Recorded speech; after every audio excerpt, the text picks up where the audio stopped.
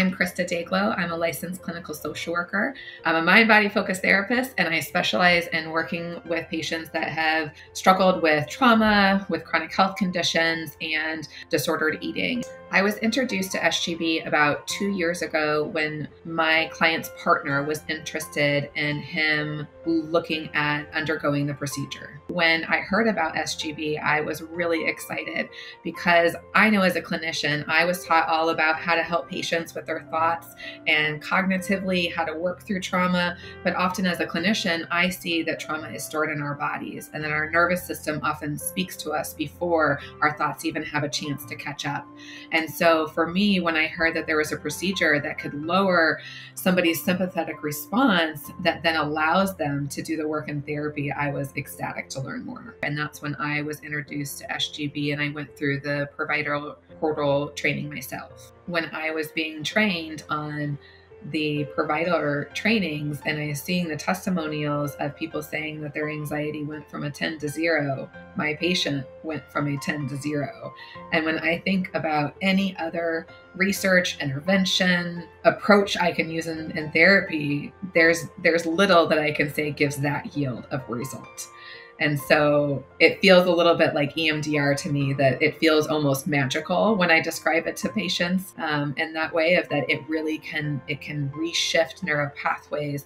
This can reshift the nervous system pathways the same way that I see EMDR has been shifting for people. I think it's really important for us mental health providers to stay on top of what is the most cutting edge, scientifically researched interventions that are out there. And it's our duty to be able to research and look into seeing what can help our clients that maybe we've never even thought of or heard of before. It's exciting.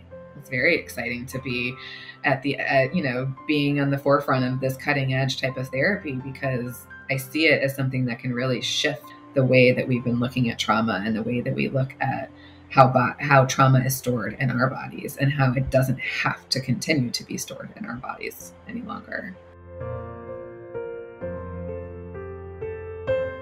When talking with my patients about the procedure, I think there's a lot of fear and anxiety around things actually working and things actually lasting and sticking in their body, because maybe they've tried therapy for a long time. They've done talk therapy, they've done groups, they've journaled, they've tried challenging their thought patterns. And so people can sometimes be really scared to try different alternative treatments or different things that are just out there. Maybe they're not even alternative like SGB, or newer maybe out there like SGB is. And so to many of my patients, we talk about that, of course, there's going to be a fear towards anything that's unknown. And the more that we can learn about it and the more that we can prepare, the more that we can understand and educate, the more that fear and anxiety is going to decrease, the more that we understand what is actually happening in the body and making sense of why this procedure could help them. When my patient was going in for the procedure,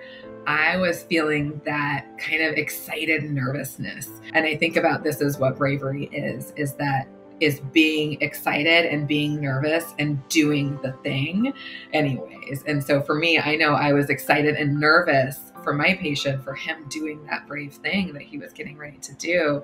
But I know for me, I was having some of that anticipatory anxiety too, of like, wow, we've done so much work. He's so nervous. I really hope this works. What if it doesn't work for him? What will our treatment plan be? How will we help support him through this?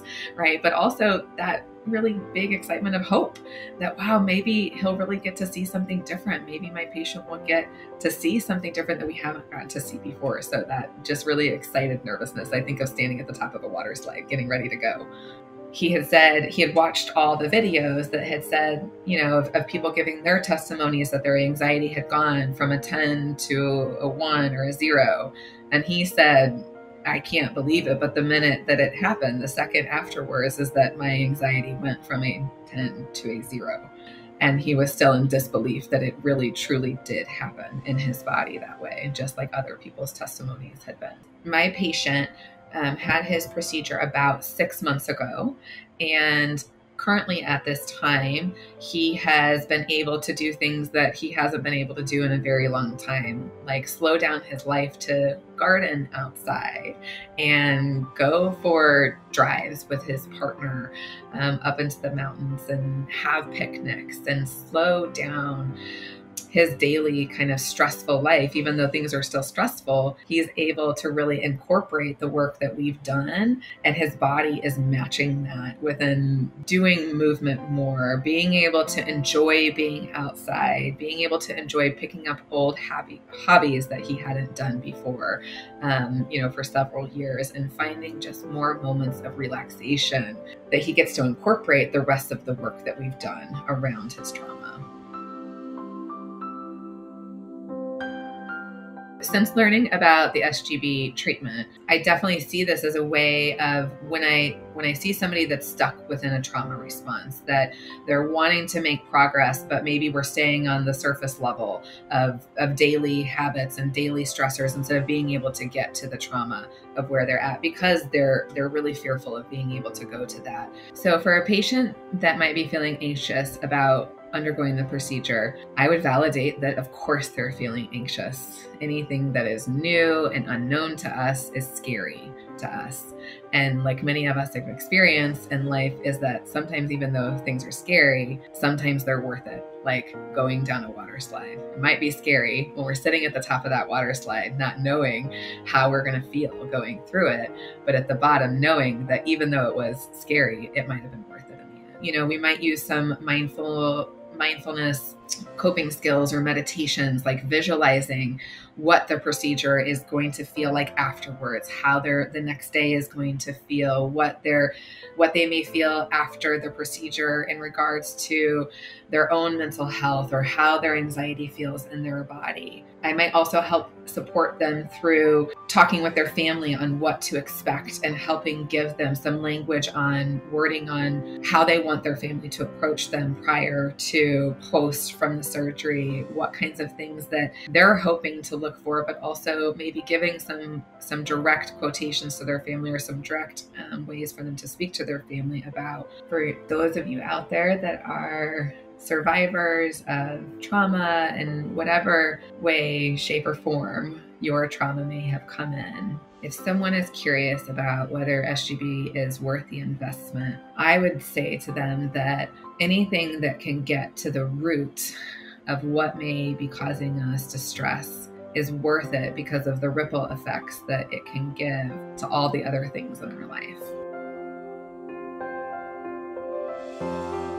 So for a patient that's gone through the SGB procedure, I would recommend that they continue coming in and working through whatever it is that created that traumatic response in their body. Most of the time, the trauma in our body gets stuck inside of our bodies, and it creates a nervous system that can get stuck in loops. And although the SGB procedure is going to allow somebody's body to get unstuck, it doesn't mean that we aren't human and that we won't get stuck in the same loops and the same patterns.